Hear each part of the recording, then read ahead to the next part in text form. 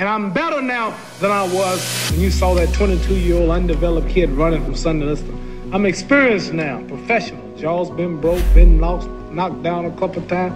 Bad. Been chopping trees. I done something new for this fight. I done wrestled with an alligator.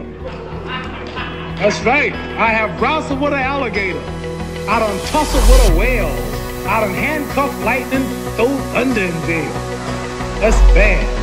Only last week, I murdered a rock, injured a stone, hospitalized a brick. I'm so mean, I make medicine sick. Man, dude. Bad.